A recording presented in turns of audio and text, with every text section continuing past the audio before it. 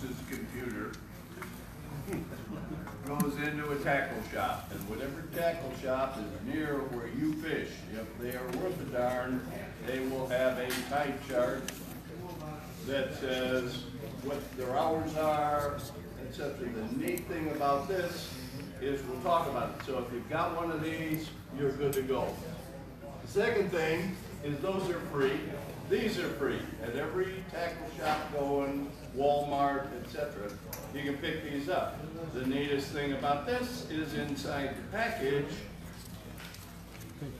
they're updated every 6 months by the Florida Fish and Wildlife Commission.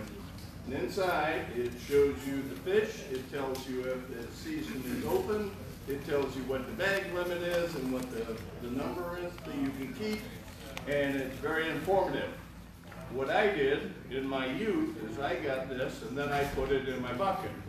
Problem is when the mist came in at 5 o'clock in the morning and I'm skipping around because the no-see-ums are attacking my ankles, this turned into toilet paper.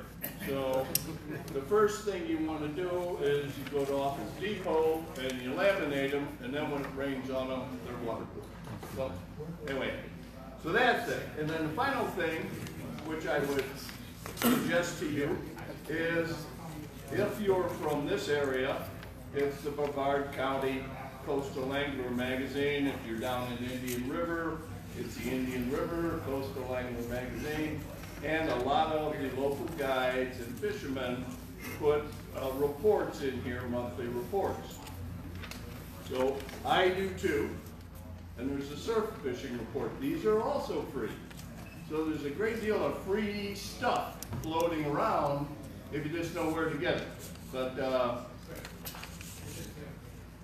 you can't.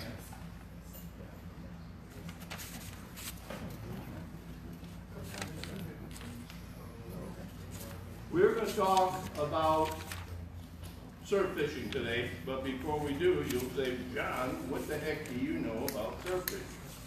Well, I got here from the Midwest, actually Northwest, Spokane, Washington. I got to Spokane, Washington by working at Ellsworth Air Force Base, South Dakota, then March Air Force Base, California, then Spokane, Washington. And all of that came after 4 years in Vietnam and the Gulf of Tonkin, where I fished also off the back of the USS Providence during the lull in our shooting. So I have fished in a great many places and had a lot of fun. But I rolled into this place in 1985, and I was working at Patrick Air Force Base, and I couldn't believe it. I finally had a job where I thought they were paying me what I was worth. I was between two bodies of water, a river on one side and an ocean on the other, and a clear water lake for bass fishing 20 minutes away. And I couldn't believe how they threw me in the briar patch, and I didn't say a word for the next 22 years. People would say to my friends, hey, John, I ran across this guy at a conference. He graduated with you from the University of Northern Colorado. Hadn't heard from you. Been here, just having my head down and having a wonderful time. And when I retired in '06, I didn't have anything else to do. And the houses still had some mortgage, so I started a business. Now, I'll tell you up front, I don't pay my mortgage with what I make fishing. The only reason I charge to take people fishing is because that's the way I keep score. Okay, at the end of the year, if I paid for my liability insurance, if I paid for my taxes, if I paid for the Brevard County taxes, the Indian Harbor Beach taxes, and I paid for my CPR training, etc. and so forth, and there's a couple of grand left over, that's when I spend $500 and go to Mosquito Lagoon with guides that I know and let them push me around for a day searching for redfish. So that's the whole ball of wax to right now, here we are. And I am the owner and operator of J&H Surf Fishing. one of only 3 surf fishing guides on this coast. There's one in Cocoa Beach that's run out of a rental store, and there's a fellow down near Vero, and I'm in the middle. And we've all been doing this, and it's been a lot of fun. I teach people how to fish. I have very little return business. People don't come back and say, oh, John, I want to go with you again, okay? Because they already know in the 4 hours that we fish, they know what to do.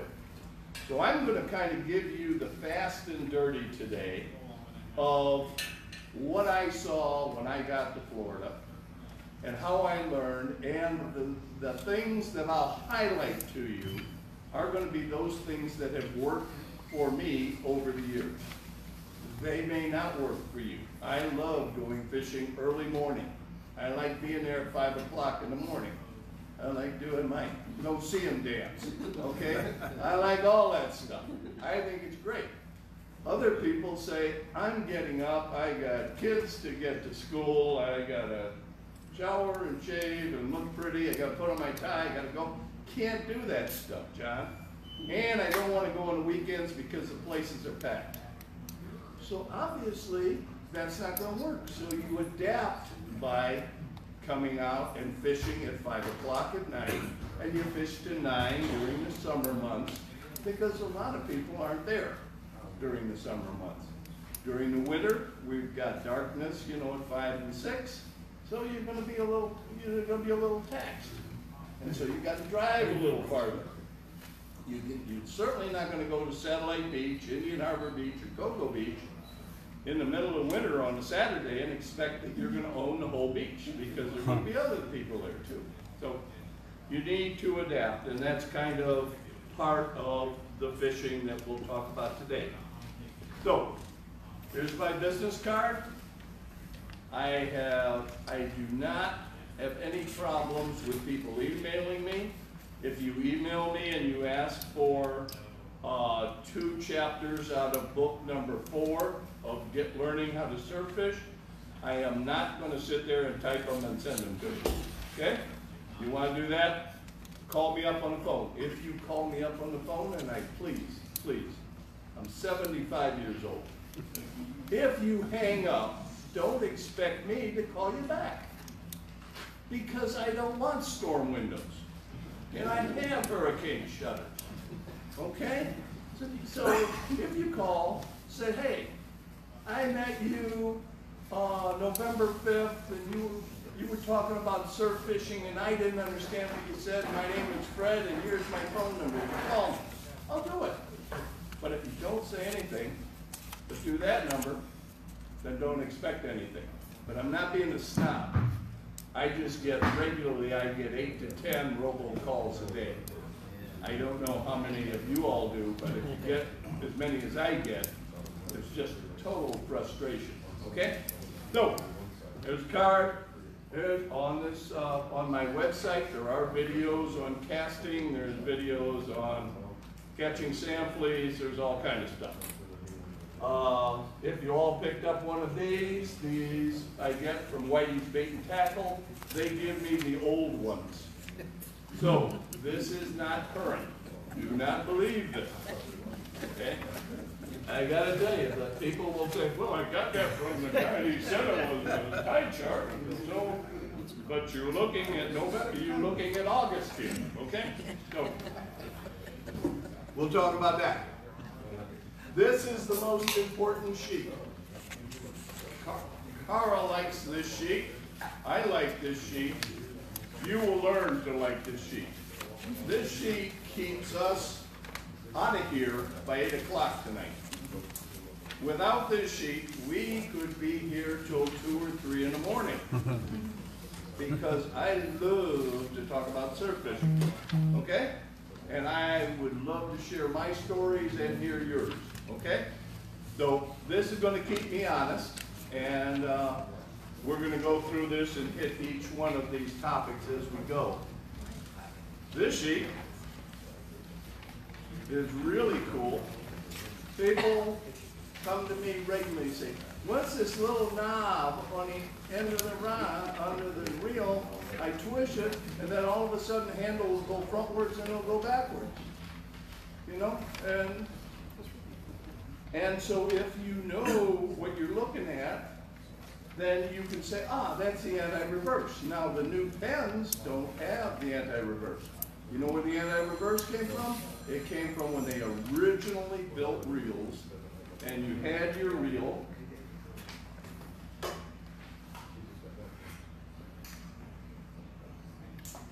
and the reels didn't have drags, okay? So what you did, oh, yeah, there's one that doesn't have it. Anyway, what you did is, you get the heavy part, I'll get the light part. Okay, sir? So, you can turn it backwards, literally. This only goes one way, it doesn't go backwards. The little drag knob, or the little anti-reverse is located here in spot number 4, and it's a little button, and when you hit that, you can actually turn it backwards. The reason was when the fish ran and you didn't let out any line, the line broke because there was no drag. So the drag was by releasing line, and you could literally unwind your fishing line. The only thing those anti-reverses are good for is they have a little tiny silver spring in there that makes the anti-reverse work. And those rust out immediately, and now your reel won't work because it goes both ways. Long story short, if you buy a reel, don't buy one with an anti-reverse on it. It's no good, and they're not used anymore. And I have several that I will sell you if you need to have one. And I finally found a fellow who was nice enough to put a screw where it was. And then it fixed it where it only went one way. Who was the guy? Can't think. Anyway. So this is not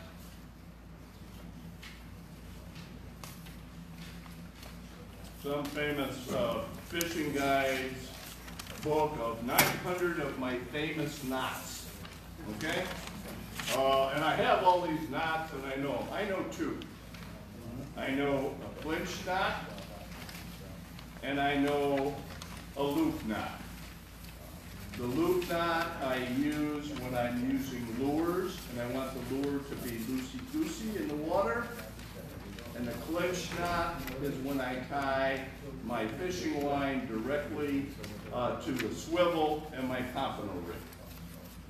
Other than that, I don't need to know much. I don't also need to have a light up here at 5 o'clock in the morning, because I can tie this knot with my eyes closed or in the dark. So I would suggest to you, learn some knots and then memorize them and then use those and you'll be fine. If you don't have a book, unbelievable. YouTube, how do you tie a dropper rig? There are 57 videos telling you how to do that. There are people using garden hoses showing you how to tie knots. And if you hear the people who are laughing, they're laughing because they've already seen it, okay? Or they're using heavy rope. And my point to you very simply is there's a wealth of information. You don't need to be there alone and not get it, okay?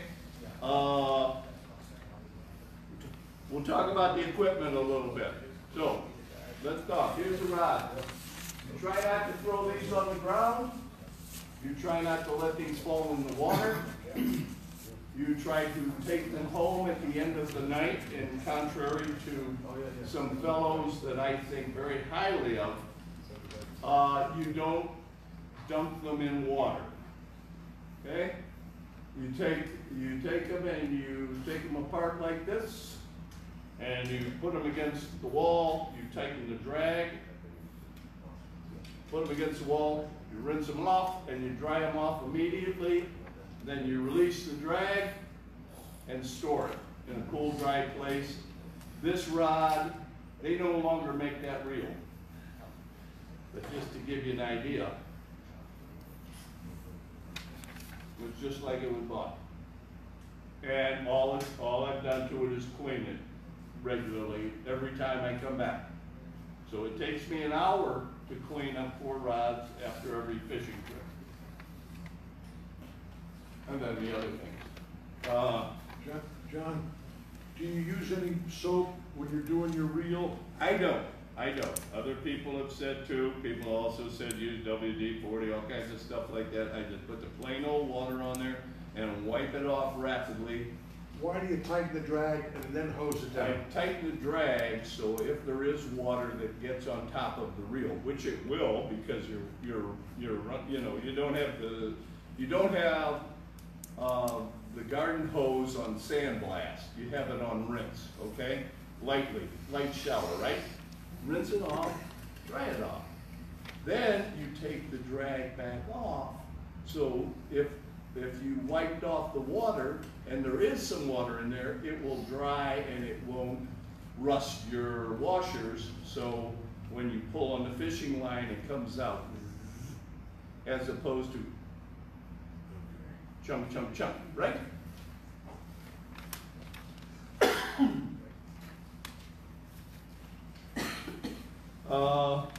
Let me talk about the bucket for a minute here.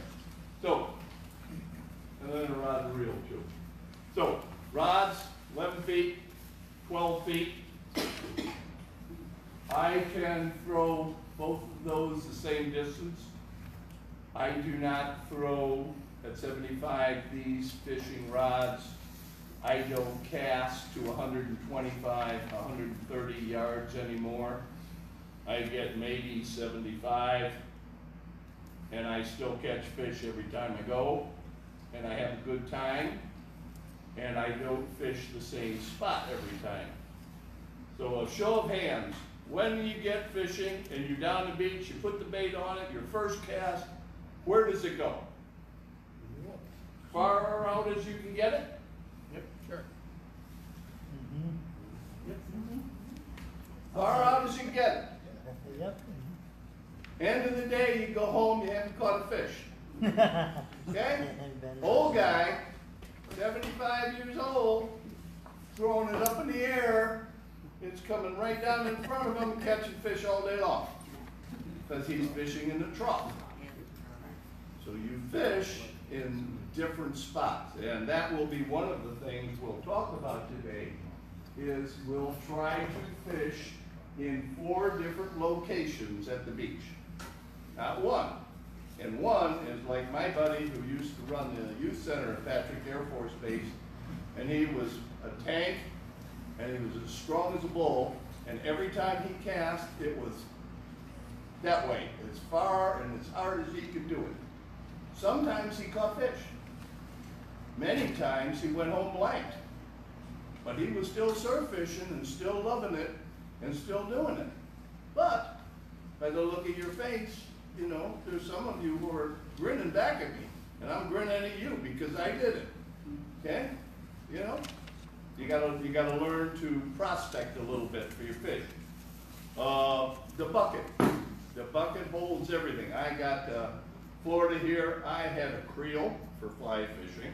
I had a tackle box that opened like this. It has 3 drawers, and it has all the junk in the whole world in it that I used in the boat and for bass fishing and stuff like that. And you know that wave that when you're walking down the beach, the wave that's not supposed to get to your brand new Adidas, and it gets there, and then you see people do this number, which I don't look graceful like that, okay? But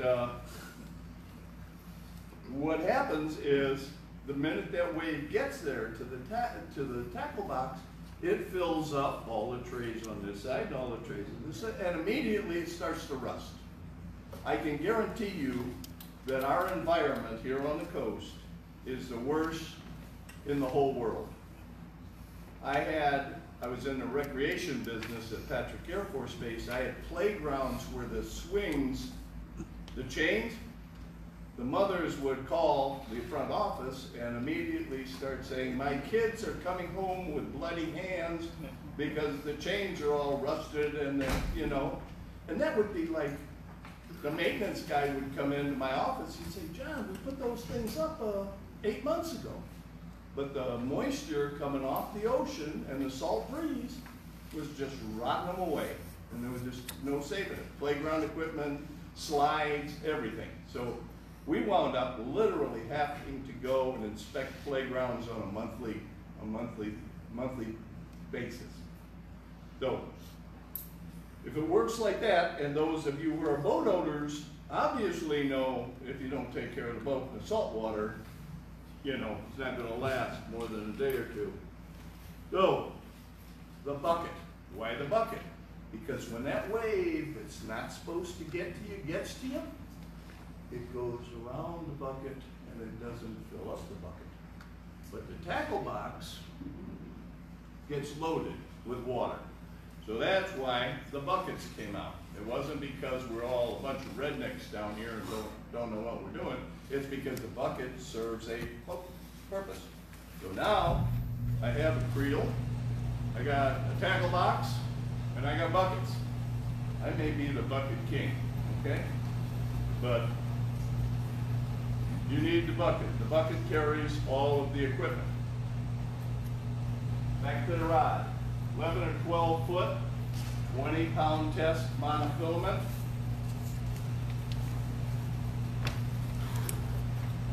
I got a question. What color is that motto you have on there? Excuse me? What color is that motto you have on there? This is called high viz. Okay.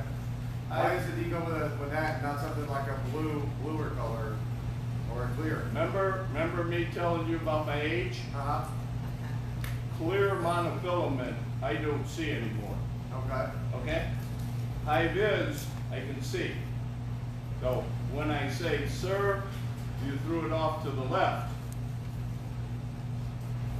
I go up to the top of the rod, follow the line, they can see where it is. It works the same, doesn't affect the bite, doesn't do anything like that, but it helps the customer see the line, Okay. in my case. Now, I don't know if red would work, okay? Never used it, or blue or anything else. But I definitely know the clear doesn't. And so that's why the high vis. Okay. I was just taking a reference to the fish, if the fish could see the line. I don't know if they can or they can't. Remember It doesn't though, really affect the. but remember though, you have the high vis running down to a swivel that is all clear mono 25. So if this is in the water and then the high vis is here, probably not going to affect the bite. Do you ever use braided? Yes, because I'm worth it. Okay? No. And people ask, do you use braid? I love braid. I think it's great. You have to be a little careful with braid. You have to think about what you're doing. You just can't treat it like you treat mono, or you'll wind up with a whole bunch of wind knots. But it's very good. It's absolutely just what they say. It is super sensitive, and it will test you if you have to pull it off the rocks. Okay? So if you're going to pull it off out of the rocks, it's going to be a trip. So I find that the mono works well. It's user friendly, and if you have to break it, you can wrap the line around the handle, that being the ocean, and it's stuck out there. You walk this way and you hear a snap, and it will normally break right down where the swivel is. And then you don't leave a lot of trash in the water, and it's there. So that's why. I have friends who bought braid and put it on this Fierce 7000. The Fierce 7000 holds 330 yards at 20-pound high vis. It holds 580 yards of 20-pound braid. The braid is 22 cents a yard. The braid is more expensive than the reel. Okay? It took me 10 years, but I figured it out. Okay? You know, and I teased because I did all this stuff. When I was learning, I did it all backwards. And so you learn how to handle that. The braid is nice. I use braid on my river fishing stuff. I like that, but I'm also not throwing out 75 yards of it. I'm throwing out about 30, 40 feet, you know. And I'm casting and I'm reeling it in. So I'm kind of controlling the ability of the wind knots to attack me. Rod, reel, bucket, sand spike. So I went to the store.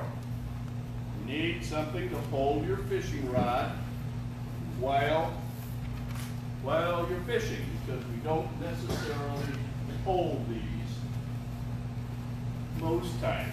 And this goes in here. And the first time I got out there, I had one that I bought at Walmart that was about 2.5 feet, and it's about 1.25 inches. And this will fit down in there, and it's excellent. But then I had to go to the hardware part and pick up a rubber ball peen hammer, because you can't push the sand spike into the ground because of the small diameter. It jams with sand. And so that's where you see people standing at the beach with mallets going, banging these things. You got one? Yeah. Yeah, okay. Banging in the ground.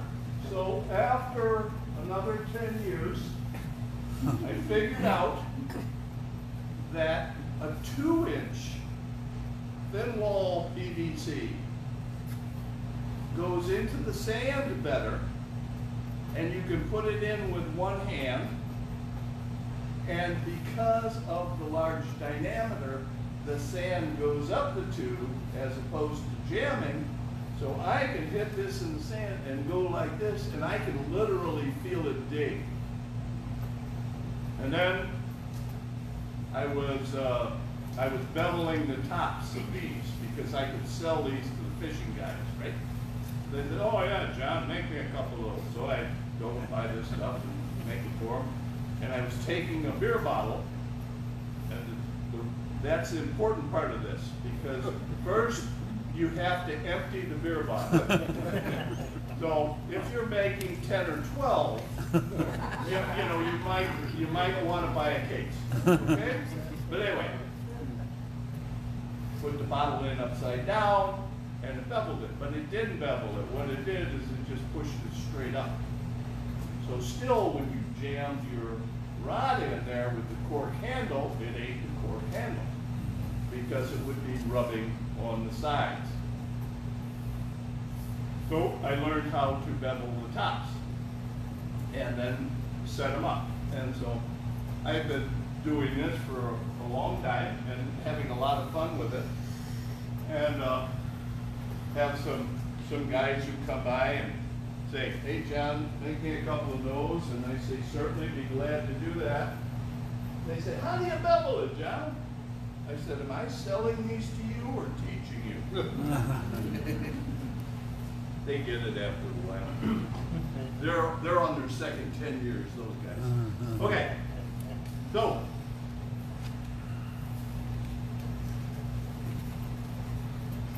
this is what I tend to use. I tend to use 3 or 2. I really like 2-hook pompano rigs. The reason is, if you're not catching fish on 2 pompano hooks with baits, why put a 3rd one down there that you're still not catching anything with? So use 2. You can't catch fish on 2, you can't catch fish on 3.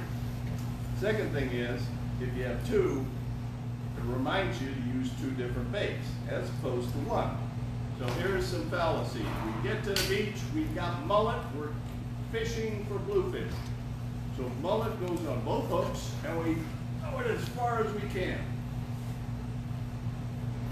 Nothing happens. We go home, but we've spent, what, $4.99 per bag, right? And we got 2 bags, and you and the buds went together, right? And, well, they weren't there today. Meanwhile, the little old 75-year-old guy throwing it straight up in the air and coming right down the trough, he's cleaning up on whiting. And he's using shrimp. Nope. You need the pompano rigs, and those are as good as they come. And to hold the pompano rig down, these are called Sputniks. The cheapest one on here of 3 is probably about 2.5 at the Strike Zone. And the fellow who asked me where you could get them, Strike Zone's got a whole bunch of these.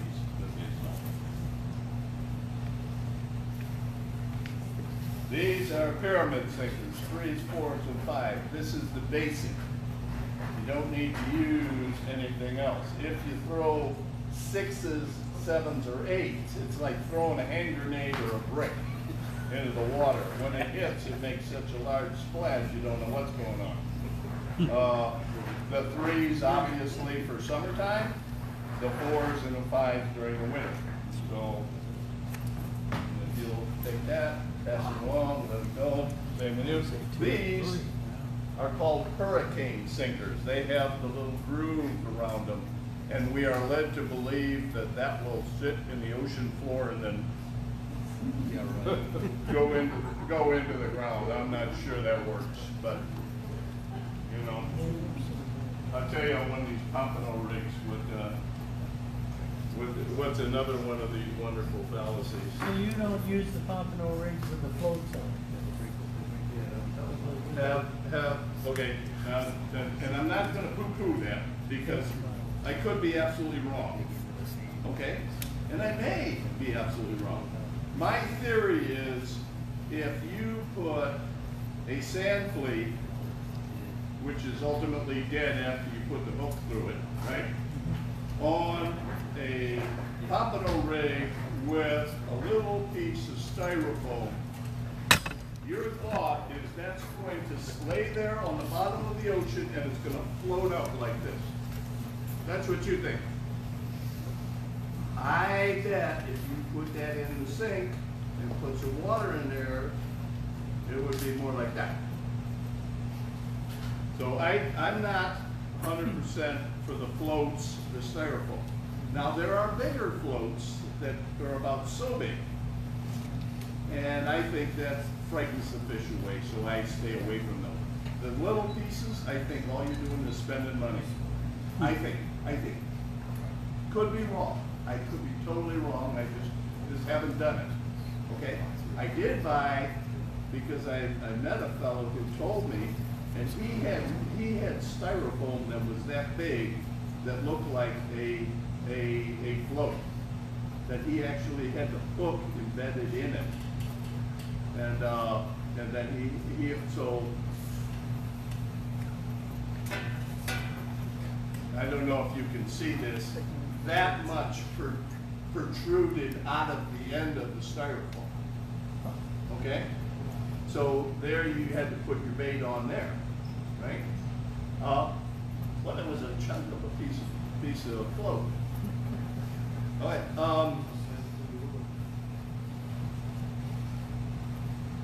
Rod, reel, bucket, sand spike. Okay, so we talked about the sand. Oh, by the way, thank you. I'm going to hand out some other stuff, and I don't mind you look at it, touch it, smell it, do what you want. But it gets to the back of the room. If I don't find all my stuff at the end of the night, nobody's leaving here until we have a full body cavity search, okay?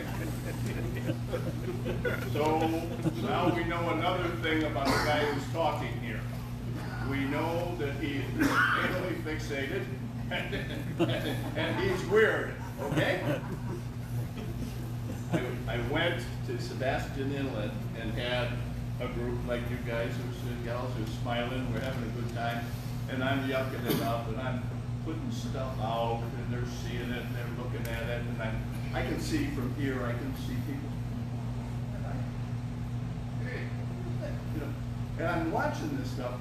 At the end of the night, I looked and I was down 3 lures, 1 bait knife, and a couple of fishing rigs. And you know, and like these kind of things. And you know, just hand them around. You know, one over here, one over here, one over here. And I don't know where this stuff went. You know, the Rangers said they didn't steal it from me, which I thought was very gracious. But it's just strange. So anyway, I teased. Okay, this is another one of my inventions. I told you I lived in Indian Harbor Beach, Satellite Beach. I fished in Indian Harbor Beach and Satellite Beach for, long enough to find out that I didn't like fishing over rocks, okay? And I wound up paying the water guard in lead. And then I would go down on low tide and I'd watch those high schoolers from Satellite Beach High School go out and walk on the other side of the reef with their feet like this, and until they found the fishing line pull up, these guys were coming out with $50 worth of lead. That's mine. Didn't help me. So, why don't you use the cable hook and not a circle hook? second? Why don't you use the cable hook instead of a circle hook? I believe that the circle hooks work well using live bait, snook, redfish, stuff like that. I am not sure that fish running back and forth on the beaches, normally like marauders, right, wolves, whatever, that see something in the sand or floating in the water, attack and run.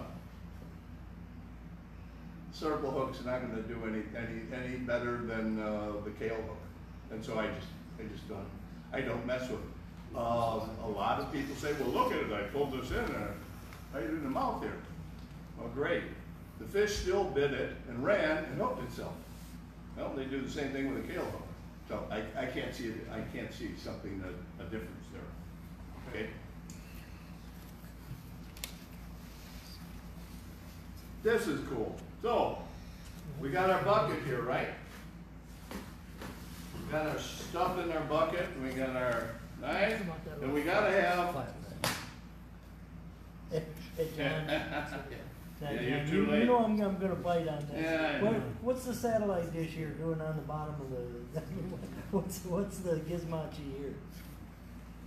I may tell you, and I may not. There you go. No, I told you going in. That's another one of my inventions for fishing at Satellite Beach.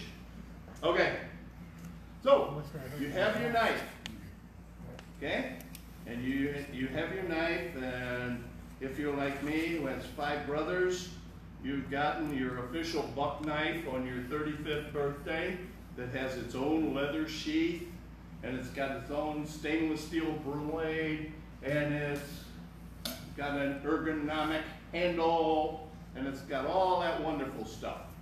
And it costs $49.95. At the same time, when I was 30, they told me they couldn't talk to me anymore because I was too old. But anyway, when you put this in the bucket, where you have the weights and all the other trash that you carry, you tend to mess up your blade. So off I went to Lowe's and I bought a piece of PVC. Then you have to drive around the neighborhood for several months until you find someone who's thrown out their couch. You take the cushion and you cut the cloth off it and you wind up with this stuff. You put that in one end. You put a cap on the end. You have this cap, and you notice the red rubber band? That's for idiots who don't know which end to take off, okay? Then you take your knife, you put it in there, and it doesn't get done. You do the same thing, only I don't have a red one there. Works every time now. And you put the bait knife in there.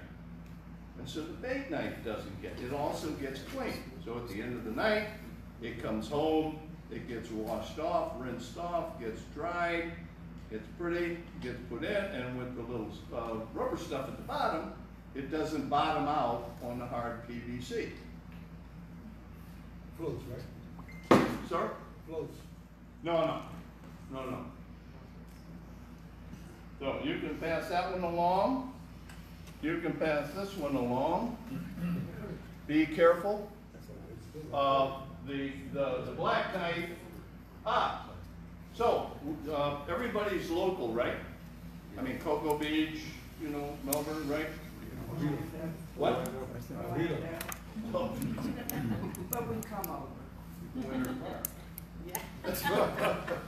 I just know that name. I have no idea where it is. I once left the beach. I left the beach a couple of years ago, went to the mall, didn't like it, haven't been back. So the knife you're looking at came from the local flea market. Now I would suggest you go buy one of those Cadillacs in the back there, okay? However, if you are strapped for dough, you can get those at the flea market for $5. Those knives have come from a meat packing place where the butchers cut meat all day long. At the end of the night, they put their knives on the table. Someone comes in later on and re-sharpens them, and they are left for the butchers the next day to operate with. Ultimately, they get down where they won't keep an edge anymore. So what happens? They go in a bucket and they're sold at auction. Other people with grinders buy them and grind them down. So now I've got a rubber-handled fillet knife that is stainless steel and has all kinds of flexibility to fillet a fish with, and it costs $5. I haven't used the buck knife in years. It's in the closet though. Yes, sir? On your PVC pipes, don't they get a lot of salt in there from knife in, out while you're using it? No, I don't. I pull it out and it's out through the whole day. Thank you, my dear. It's out through the whole day. At the end of the night, it stays out in the bucket that had the bait in. It goes home, it gets washed, it gets dried, and then it goes back in. So your knife still is getting Yes. tossed around while you're using it, yeah. Yeah. But I don't, it's not, you know, there's more than one bucket out there. There's a bucket that has the bait in it. There's a cutting board, right? That you have. So I'm cutting and I'm laying it down, right? So it's not banging around. And then when I go home, you know, I clean everything, put it back. So here's my 2-hook pompano rig. Obviously, those are bits of fish bites. You know, I think you all know fish bites, but I'll talk a little bit about them. Here's the 3-aught sinker. This goes out in the water. Boom, okay? Now, you are back here on the beach. You have your fishing rod up here. And your fishing rod, the line is taut going into the water. And you can't see any more than that. You can only see where it goes in the water normally over the waves that are breaking on the beach. Well, that's not the slide for life, okay? This rod would have to be higher than the building to make this slide all the way down to the bottom. So what happens is, this is laying flat. And if you're fishing in Satellite Beach, Indian Harbor Beach, where there's a reef, your fishing line is laying over the reef. It's not going like this down, just lay it over. As you start to reel this in, you can't reel fast enough to make this float. A chunk of weight, you're not gonna make that float. You'll be able to pop the rod, yeah, but that's all you can do. But, so as you reel in, this is coming along, it's going over the reef, goes over the reef until the reef is above the ground, okay? And then it swings into the reef. Now you got a hook, and you've got the rest of it to hang up there. With this on, you go up to your rod, you set the hook like you were catching a fish, and that dislodges the weight from the sand. As you start reeling in, if you can see, the weight holds down, but the plastic bends. And now I got a surfboard, and it's bringing the weight up to the surface, and it brings it in over the rocks and to me. Or if there's a fish on there, the fish isn't digging down into the reef, he's coming over the top because he's being pulled up to it. And as hard as the weight or the fish pulls down, and you're pulling over here, that's just adding to the bend in this plastic. 10 years. About 10 years here. So, I hope you enjoyed that. That was one of the things, along with the sand spikes, that really made my fishing a lot more fun. So, as I said in the beginning, I learned what I learned from the guys that I met, and then I started adapting it for things that I needed, because I couldn't afford to lose 40 bucks worth of lead every time I went fishing. I have a question. Yes, ma'am. Over here. Over there. You're digging down. Yes, ma'am. Sand. How far down do you go? Does ours keep coming up and out? From the They- fish? Well, Only one of if them. they're coming out from the fish, then God bless you and keep doing what you're doing, okay? Now, if they're coming out because they're falling over, No, no. all right, what happens is this will go in, this one, I can get it in about that far with one hand, one arm. And that's not because You're all I'm right. 23, You're all right. okay? But that's just doing this. And how far down? That's what I said, goes down about that Just far. to there. Okay? Yeah, it doesn't have to be way up here, it just has to be down there. You must say really deep fish. You know, so it's not, it's not that. Now, if it's in the ground and it keeps falling over, then you're not getting it deep enough, okay? But you don't necessarily have to put it in the hard sand back there. You know, when the waves come in and they come up the beach, to the top of the water line, put them in there. When we were back a couple of weeks back, we were having fish on. Unbelievable. Simply unbelievable. Had a fellow, took him fishing at Patrick. He had the sand spike, take the drag down on this fishing line, put it in there. Fish took it, came right out of the sand spike, because the sand spike was aimed like this, a little bit like a rocket launcher on the 4th of July. I'm not having much luck tonight, you know? Anyway, like this, goes right out, going down the beach. He's telling this story to a bunch of us at the club. He's chasing it down. The guy next to him's got a better story. He's fishing, same thing, things like this. The rod goes flipping out in the water. He chases it to the water, but then can't get it. High tide. He calls me at home, because he was one of my students. He calls me at home and says, John, I just lost one of the outdoor wrecks of fishing rods and reels. And of course I helped him by saying, man, you screwed up. That's about 180 bucks, you know, that you owe. And he said, well, what do you think we ought to do? Well, after thinking about it a little bit, we agreed that he might be able to find it if he went back on low tide. So he said, I think I'll go back on low tide. And we were talking at 1 o'clock and it was like 6 o'clock, low tide. He goes back to the beach. And those of you who may know where Patrick Air Force Base is, there was a great big hangar that was right on the other side of the fence. And right in front of that, in the old days, there was a pier when the Navy owned the base that ran straight out in the water about 100 yards and had a T on the end of it or something. And Hurricane David blew it to hell when the hurricane blew through here many, many years ago, 80s, early 80s.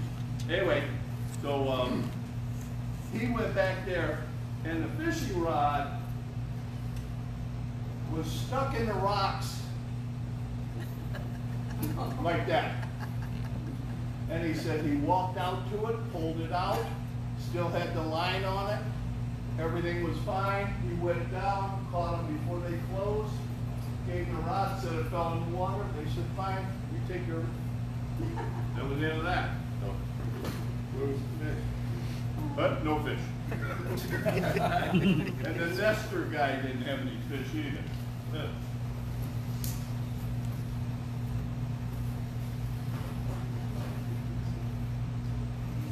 John, what weight is your rods?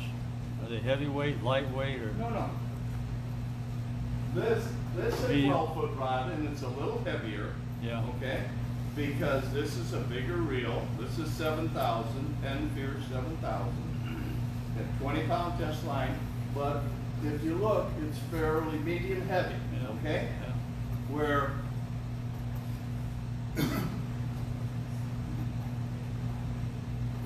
this guy is 11 feet, smaller reel, but it's got a little bit more to it, a little more snap to it. The stiffer the rod, the more user-friendly it is because you don't have to wait on it. When a rod has a lot of bend to it, when you cast the rod has to load, right? We've heard those words before? Yeah. Load. So here's the rod. We're up here. We're casting. Literally, the rod kind of does this. Mm-hmm. As this comes over, it releases and goes out. Okay? A stiffer rod, you can just muscle that. So it's more user-friendly. If you have a 15 or 16-foot rod that's got a little looseness to it, then you literally have to wait for that to catch up with you before it goes. You understand? I understand. It's timing. This is more timing. I had some old guy did a lot of surf fishing, said the mistake we're all making is we don't have a light enough rod. We should have the lightest rod we can use for surf fishing. You have more? I don't have a thought on that. I would love to tell you I know what the hell I'm talking about, but I don't. Okay? I don't know. No, I just don't know. Yeah. You know, it very well may be absolutely the right thing to do. I have friends who fish with 15-pound test fishing line because they believe they can cast farther with the lighter 15-pound test fishing line. And they won't go to braid because they're cheap. But that makes more sense what you say. That makes sense. You know. Yeah. But for me, it's Sounds like it's about medium weight. I'll tell you what. December's Coastal Angler magazine. You look at it and you find the John Detmer fishing report, right? And you look at the 5'1", 77-year-old woman who I took fishing last Saturday. 5'1". I look like I'm tall next to her. Okay? Using this rod, almost pulled her over, and she reeled in a 16 the 16-pound, 16-inch bluefish. Huh. Which had one time. Yeah. But the rod was too heavy for her, Yeah. so we had to find a lighter rod for her, which I did. And now I'm hooked with going down to her house and showing her how to use it. No. No, she's a nice lady. Come on now. John, Communists. John, about what are you looking at to spend for a decent rig like that? 12, that's nice. That 12 was Walmart has, you'd think I had stock in this damn company. Walmart has Andy 12-foot rods for $54, and you can probably get that Ben Fierce 7,000 or Penn Fierce 6,000 for about 80. So you're right in there, 120, 125, 30, something like that. Buck and a half. You know, and that's not a bad buy. Now, those of us who were a little more frugal, 22 years ago or longer, in 1985, who had a lovely wife who lived in Spokane, Washington, in my house, with my 2 children, who I supported from here with alimony and child support. I bought most of my stuff at garage sales. And I will tell you, there is some good stuff at garage sales if you like to go, and if your significant other, whoever that may be, likes to go too. Because you can find a reel that's a Penn reel or something like that that's worth $125, $130, and by putting in and buy it for 10 or 15, and then take it to a reel repair shop, and for 30 or 40 bucks, you got a brand new piece of equipment. I had a research librarian at Patrick Air Force Base. His name was Frankie. Frankie was a hoarder, lived right next door to me in Indian Harbor Beach. And Frankie would go out she went out earlier than I went out fishing. She would be there when people came out to pick up their paper in their bathrobes.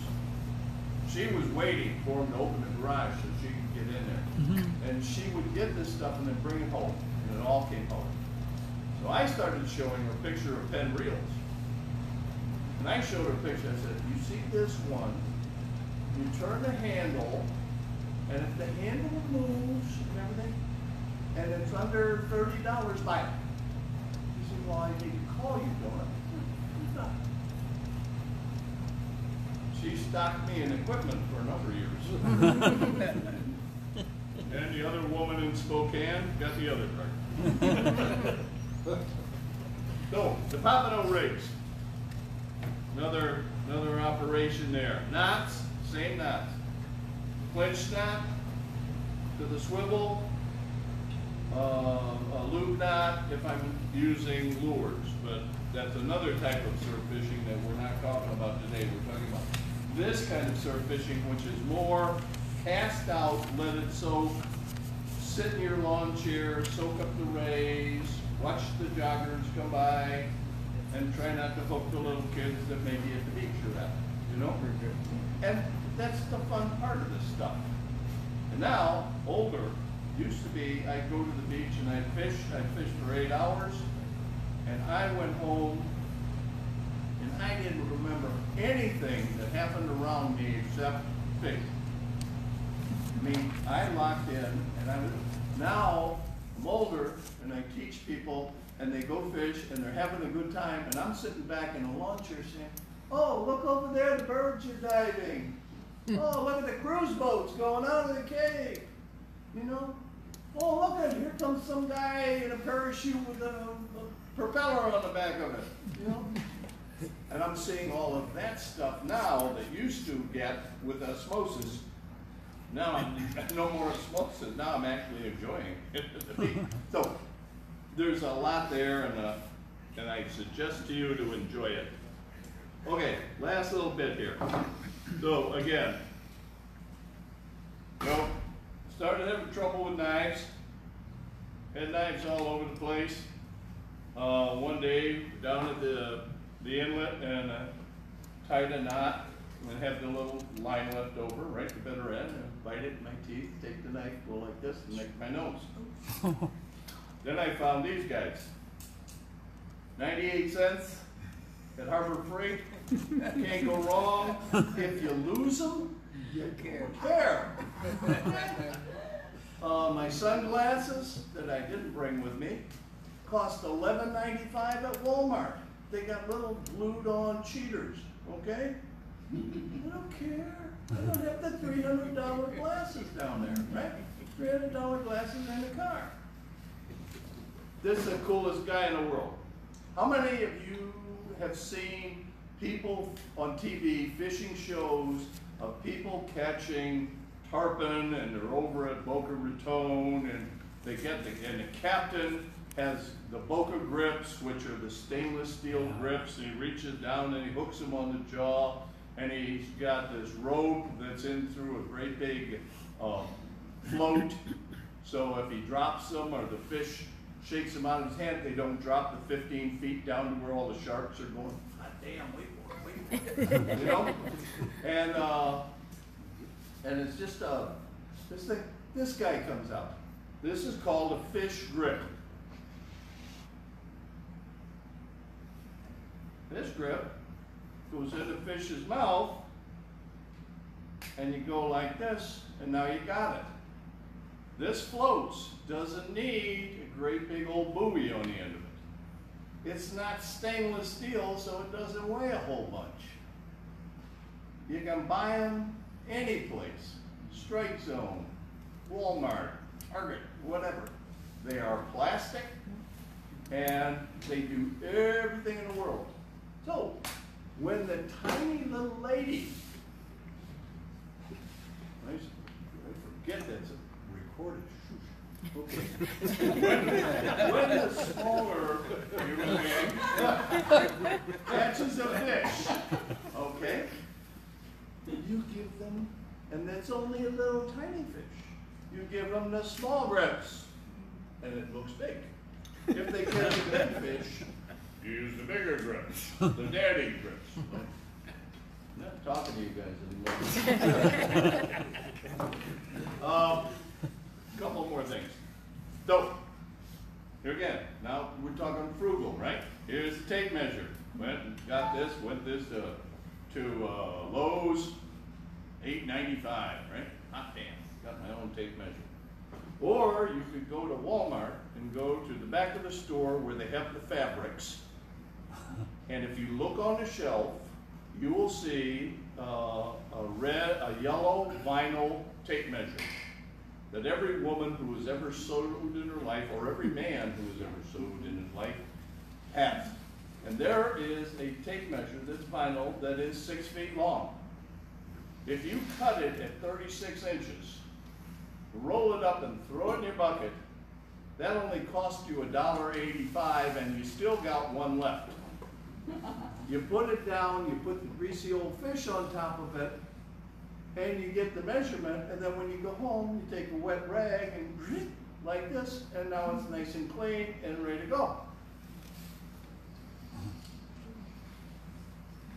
These were a garage sale deal. And this was some guy's stuff, and basically they were shiny, and they've stayed shiny, so I immediately saw them, and I'm into shiny. I got lots of reels that are shiny. This is cool. This is for those of you who are having a little problem letting go on time. So, remember we talked about loading the rod? So we got the rod bent. We're holding the fishing line here. And we get there, and we don't let go of the finger, and all of a sudden it pulls right off the edge of the finger. That's the other reason you don't wanna use braid. It takes the finger with it. But anyway, so you have this glove if you're a delicate person like I am. And my son chewed me out so many times I can't wear it, so it's now a display thing. But anyway. Guy Harvey, yes sir? Do you buy it like that, or did Yeah, you get a full I'm glove? sorry, I beg your pardon. It's called an aqua skin. Aqua skin. Find it on a computer. Put your finger in it. Rough parts here. Smooth parts here. Got a little Velcro thing comes around your wrist. You go like that, and you're all set. Yeah, you could use your regular glove and cut it. You could. The problem is that this one is for people who really have trouble letting go on time. You know what I mean? And so, you know, it's built for that. You might tear up a glove pretty quick. My son's got some fire gloves that are Oh, okay, well, maybe very that would work. resistant. Yeah. Guy Harvey, know about Guy Harvey? Guy who does shirts and everything? Big environmentalist, lives down in the Keys. He created this thing. This is called an ARC dehooker. And the ARC dehooker, this is the fish. This, you're now Robin Hood. You ready? This goes on the bow, you make a quarter turn, you run it down to the shank of the hook. This hand goes to 2 o'clock, this hand is 8 o'clock, you pull your hands apart and the fish falls right down there. In the water. Coolest thing in the whole world. Never touch the fish. This is the medium-sized one. They have another one that's about this big, 36 inches, and that's for sharks and other fish with big teeth. And then they got a short one that's like about that big. But if the fish is there, you put it on the line, you run it down to the fish, hands to an eighth, pull them apart. If the fish is eating the hook and it's down his throat, you do the same thing. You have it together, you put both hands together, and you go like that, and it pops off. And what happens is the shank and the hook bend along the same lines as the little pigtail here. And so instead of being, you know, perpendicular to it, it gets like so. If you catch that up with the little piece of plastic paper, who's got that? Yeah, if you can get, yeah, just pass those along together, and then it'll probably make more sense.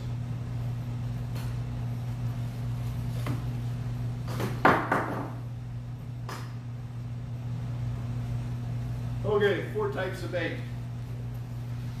Sand fleas, clams, shrimp, and mullet. Okay? Sand fleas, clams, shrimp, and mullet. Mullet for the bluefish, sand fleas for the pompano, shrimp for the whiting and the drum and the sheep's head. Clams works with all of them. I usually try to take 1 or 2 or 3 baits when I go fishing. And we'll get to that over here where we talk about how to fish, where to fish, and when to fish. So, seasonal fish. In the wintertime, which I consider October, November, December, January, February, March, the winter months, we see bluefish, pompano, drum, whiting, flounder, and sheephead. So there's sheephead out there, flounder, whiting, drum, pompano, and bluefish. In the summer months, if you've all been out there at all, we have the whiting, the tarpon, the snook, the redfish, and sharks. And even last Saturday, the guy I was fishing with pulled in his baby pompano, and it was just a half a fish, and we could actually see the cut line of the shark that bit it right off. And so, you know, all of a sudden we became CSI, NCI, whatever. We became forensic scientists. We could see the bite ratio, you know, and all that kind of stuff. Anyway. All right, there are three, oh, let me ask you a question. Ask you a question and we'll do the last three things here. And when anybody has questions can ask. And as far as things for a raffle here.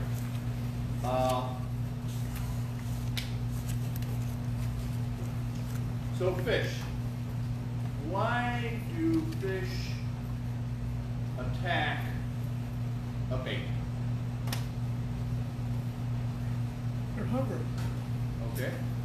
Anything else? Reaction strike. Okay. My friend and I went along for a long time trying to figure this out. And he came up, I like to say we because I was there, but he came up with this idea. He called it the 3S system. And I suggest it to you as one of those things that you remember and think about, and it will be on the final exam. Okay? 3S. Fish attack. Sight, sound, and smell. 3 S's. Anytime you can put 2 or 3 of those things together, you got a better chance than he has if all he has is the scent of a sand flea. But if you have a sight and a sound and a smell, you have a better chance. And so that would be one thing that you would consider when you went fishing. The other thing you would consider prior to going fishing is you consider where you were going to fish. Was it going to be a sandy bottom? Was it going to be, well, try this. Was it going to be Daytona Beach, where people drive on the beach and you can actually walk out in the water about a half a block and you're still waist deep? Okay? Or are you going to be down near Sebastian Inlet, where you walk into the water and the water's up here? And those are the things that you would look. But those are locations that we would fish. So when I go fishing, I'm prospecting. And I'm taking my 3 baits. I am trying to use those on different boats. I have figured out which of the customers can cast far and which don't have the range. And so then I'm figuring out who's going to throw it in the trough, who's going to throw it at the sandbars, and who's going to throw it at holes. So when I stand on the crossover and I'm looking out at the water, I see that all the surfers in the whole world are right here where the waves are breaking. But for some reason, they're not over here. And the waves aren't breaking. Why aren't they breaking? Because the water is deeper there. And the waves fall over when the water gets shallower. So when all the surfers are telling me the water's shallow there, so probably over here the water's deeper. Now it may only be 2 feet deep, but it's still deep. And fish do find a level. So I look for troughs. Or I look for the bar. And the bar, when I say bar, I'm not talking about the sandbar where the sandbar where the wave breaks. And we look at that sandbar and we see nothing but brown around it. The brown is the sand that's blown up, right? In the sand, worms, bugs, things to eat. Where are the fish? The fish aren't sitting here getting hammered by the wave. The fish are here, waiting for this stuff to percolate down so they can. So if I have a customer, I'd say fish in front of the sandbar or beyond the sandbar, not on the sandbar. Holes, all you gotta do is look out there. You see blue water, you see no waves, gotta be depth. Gotta be depth. Are there fish in there? Runouts is the word I was given in 1985 by the old scrufties that I wound up running with. But runouts are the same word as rip current. We've all heard that, we all know that. And the rip current is is when the waves are coming in and breaking on the beach, and there's a lot of them, and you can see this wave to this wave, it's not any 15 seconds, it's like about 6 to 5.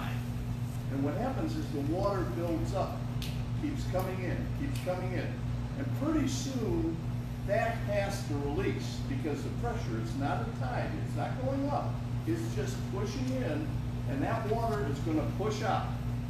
And when water pushes out, it's going to find a valley in the sand on, just as you look down the beach, and if you look down the beach to the right or left, you probably see those sand dunes like this. Not big dunes, but you know, little hills and valleys. Well, same thing underneath the water, hills and valleys. That water's going to find one of those, everything's going to go. It's just going to be like Men in Black. They're going to get flushed, okay? And all that water goes out there, and what happens is the fish line up on the sides because it's a smorgasbord. The bait comes floating out, everything does, because it's the whole water column from the ground to the top of the water all moves. It's not like an undertow if you're from the Midwest. It's actually a massive move of water. And so any bait fish that are in there are just carried on because that's moving at 5 or 6 knots and it's going straight out as far as it goes. So the fish are all in there and the fish that are predators are lined up on the sides. And you can feel it on the back end of the pyramid sinker, and you can feel the water pressure pushing on the back of the in front. Oh, you can feel it pushing on the back of the pyramid. The water is pushing so hard, you can actually lift it up and let it come down. You can, because the water's not letting it sink and get into the sand, it's just holding it there. Holes, runouts, rip currents. Unfortunately, I am reporting that when I find a rip current, I normally blunder into it. Okay. However, on YouTube, there are a number of different videos by a number of different men who talk about a rip current and how it happens and how they see it. I normally see it by seeing water moving the wrong way. A lot of waves are breaking and there's a lot of white water here. And all of a sudden there's white water here, but this water doesn't seem to be staying, it seems to be moving the other way. That's kind of an indication, because remember we talked, it's not just the bottom, it's the whole water column that's moving the wrong way. And that's how I see it. So 4 places to fish, 4 types of bait, and now how to fish. Now we're back to the beginning. Everybody throws it to the bleachers, right? Now you know something different. Now you know that maybe one person puts shrimp and clams on and throws it in the trough, and the other guy throws beyond the sandbar. And maybe you're using shrimp and clams in the trough, but you're using mullet beyond the sandbar. And all of a sudden, you catch something on mullet beyond the sandbar. Bluefish. Okay, everybody reels in, do it again. Mullet, past the sandbar, bang, another bluefish. 3rd time out, everybody's got bluefish on and everybody's throwing it for the bleachers. Or everybody's throwing it in the trough. And this happens with me just by natural selection. If I have 3 or 4 people that I'm fishing with, some people are better than others, some people throw it farther, some people throw it shorter. I just remember what they have on. And then when they reel it in, oh, look, Fred caught a fish.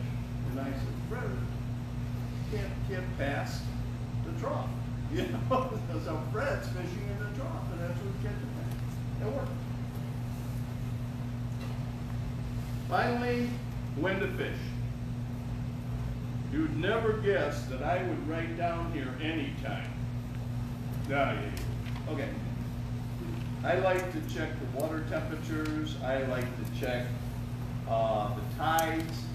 I prefer to go fishing with the tide coming at me. If I'm going for 4 hours of fishing, I'd like to get there at 7 o'clock in the morning, warm up from 7 to 8, 8 to 9, have the high tide at 9 o'clock, and have 2 hours after that, 10 and 11, because the high tide's only going to last there about 20 to 30 minutes.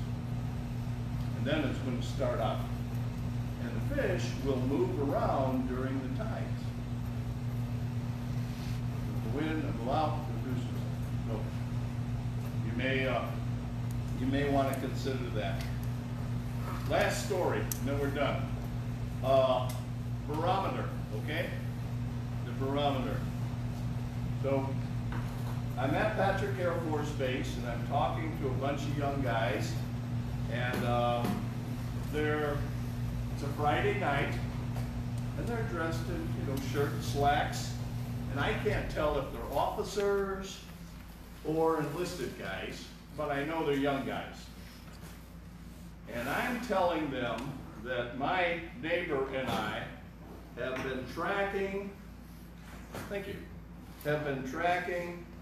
the barometric pressure and what we catch fishing for the last 3 years. And we've come to the conclusion that when the barometric pressure is 30.2 millibars, whatever, that's the best time to go fishing. And this guy with, a dress shirt on, a pair of slacks, says, John, I got a question. John, my name is John Jones. Okay, John, what's your question?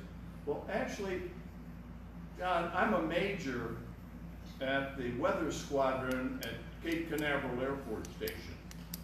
And we don't shoot rockets unless I tell the wing commander it's okay to fire the rocket, depending on weather, wind, etc. He said, and I want to tell you, you've done a hell of a job in finding out and proving that the average barometric temperature for the Space Coast is 30.2 millibars. And I thought I was telling them some wonderful thing about how 30.2 and you couldn't go wrong and everything. And, crash and burn. Last one. Standing on the beach. I got 4 guys in front of me. I'm telling them, fellas, what I do is I peel the shrimp, and then I put the shrimp on the hook. And I feel that that puts more scent in the water, and therefore the fish bite it. And I got these guys going. And my son, standing in the back, 6'4", 230 pounds, red beard, and in the Coastal Angler magazine here this month, says, oh Dad, and when he starts that stuff, I know that the sword of Damocles is right over my head, okay? So Dad, fish have been eating shrimp for a gazillion years, and not once have they said to themselves, darn, I should have peeled that sucker. These guys fall down in the sand, I'm in the sand, people are stopping and looking at 5 adults laying in the sand and this great big guy looking at them. Anyway, long story short, the first liar never has a chance. Okay? So, any questions? You got your sand flea bucket. Were you going to talk about Oh, I'll just quickly tell you that. Sand fleas. Prime bait for pompano, you gotta